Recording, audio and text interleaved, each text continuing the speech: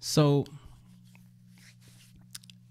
there's this thing. I've labeled it the Hollywood syndrome, right? Um, I wanted to come on here to talk about needs and really communication. Okay, and it's kind of frustrating as a therapist because I'm trying to get couples to express themselves. Oh, y'all see my lubriderm? My hands be ashy. I'm trying to express, get my couples to see how you may have needs, but expecting your spouse to just know what they are. So in Hollywood, the reason I call it the Hollywood syndrome, in the movies, when you're like super in love, if there is such a thing, you just know what the other person needs. Or should I say, like the men in the movies, they just know what the woman, it's like they can read her mind. It's like they were literally taken from his rib. But guys, that's a script. It's a movie. In real life, you have to communicate your needs. Okay? You have to tell your partner what it is that you need and what you want. It's common sense and obvious to you, but not to them. And we think that when we meet someone and it seems like they know us, that means we have a special connection. It's my argument that was luck. Or y'all are similar in that particular area. But guys, you got to communicate your needs and your wants. Along with that is this piece about communication when you're saying something, and I want to encourage you to be what I call a examiner, so to speak. When your spouse says something to you, or your partner says something to you that either you don't like or you take offense to, before you respond, ask them, what did you mean by that? Right? So like if my wife came to me and said, I don't think you love me like you did, 3 years ago. Most of us at that point, what do you mean I don't love you? I do this, I do this, I do that. That's the wrong response. That's called defending yourself. Here's the appropriate response. Oh, babe, I didn't. Okay. So tell me what it is that you see that makes you feel that way. Like, what am I doing to make you feel like I don't love you as much? Number one, I validated her feelings. I told her that I'm listening. So now she lists the things. And she says, well, 3 years ago, you used to always buy me new notebooks each week. And that made me feel special. And so I know in my mind, I haven't been buying notebooks because I know that was important. So my response then is, oh, okay. I see what you're saying. Yeah, I think if I valued notebooks the way that you do, I probably feel the same way. So I get that.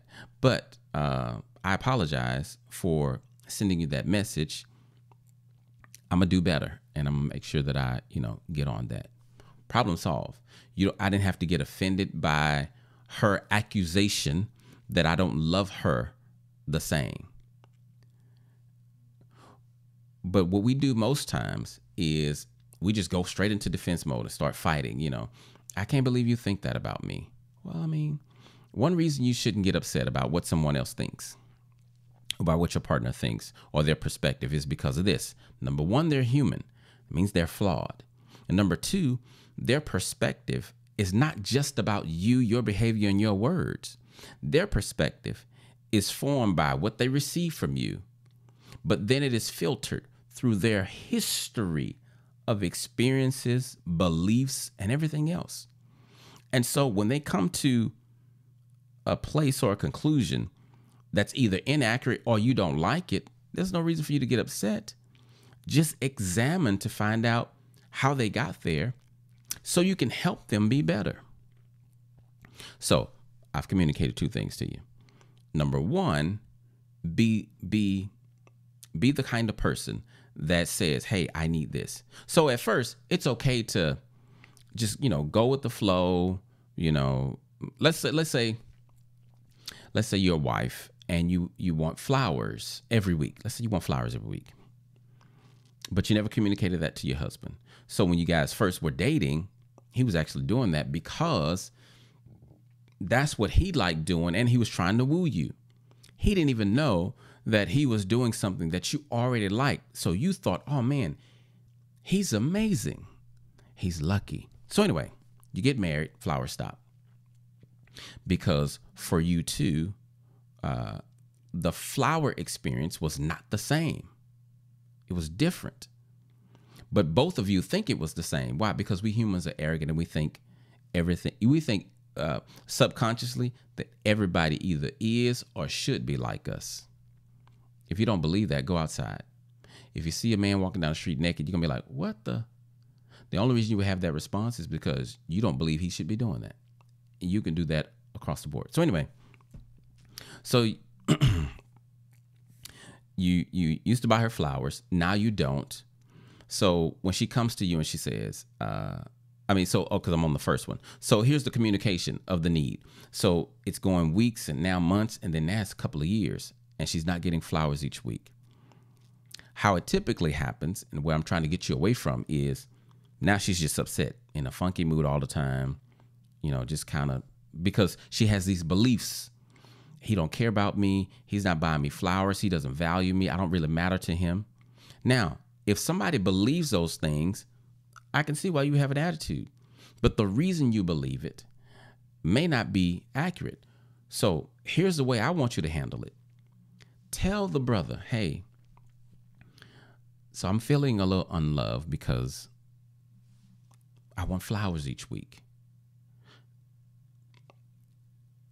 Hollywood says don't do that. Hollywood says he should just know. And then that's why the divorce rate is so high. One of the reasons, because we're following the Hollywood model. Those are movies. They're scripted. Like somebody wrote that literally.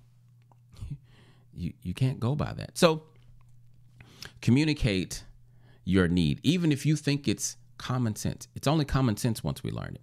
So communicate what your need is. And then the second part that I communicated about communication is like this would be for the man. When she says, hey, you don't love me as much anymore. Oh, baby, wow, what's up? What makes you feel that way? And you just bought her a car last week, and you just went and rescued her from the side of the road the week before that, because she's your wife. Like, you're not doing these for brownie points, but you're showing her that you love her. But she comes at you and says, I don't feel like you love me the same. Don't get upset. Find out what she means, because she may not mean the same thing that it means to you and your internal dictionary. So you ask her, hey, what do you mean I don't love you the same? What's giving you that impression? And then she says, well, because in the beginning you used to buy me flowers every week, and now you don't buy me flowers every week, and flowers are really important to me.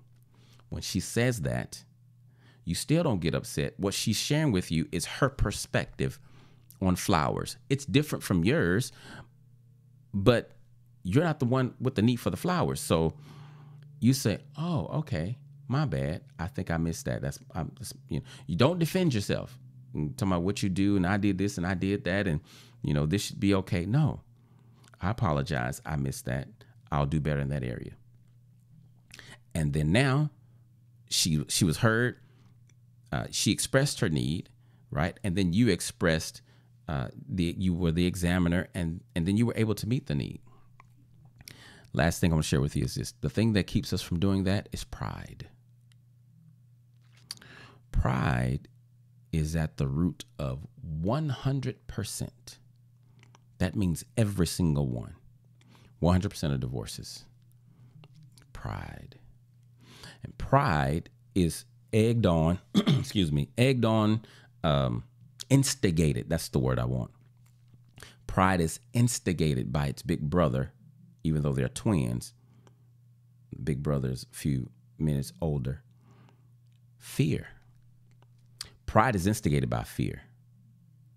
If you live your life in fear, or if you do marriage, if you try to do love in fear, number one, it won't work. It cancels each other out. It's like a positive and a negative. It equals zero, right? because love and fear are complete opposites. So if you're living your life in fear, your relationship will suffer. Your life is going to suffer. But the thing is, don't be so prideful that you won't walk towards humility and say, you know what, they're not getting it. Let me communicate it. Let me just tell them, or don't let pride consume you to keep you from being the examiner. You just get upset because you think everything is about you. It's not about you. Get over yourself. It's not about you. Okay.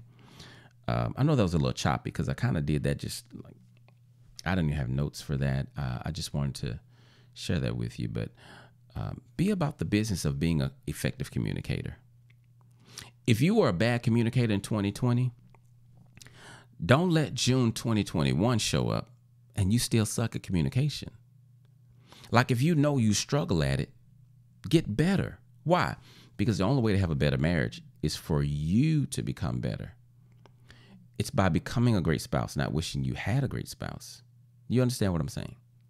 So make it your business. Make up your mind. Make a determination that, hey, I'm going to be great regardless of what they decide to do. Why? Because I signed up to be a husband. I signed up to be a wife. And I'm going to do that. Keep your word. And when you do that and not be offended, then you can more effectively deal with their deficiencies and help them be your life partner instead of trying to make them be what you want them to be or punish them for not being who you want them to be. They were not created in your image. All right. All right.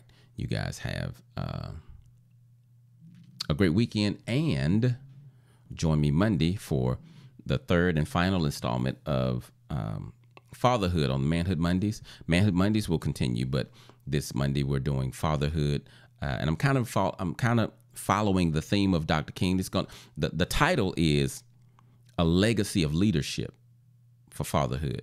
But in this talk, I'm going to capture the last three themes of fatherhood, which is the example of a father, the wisdom of a father, and the protection of a father.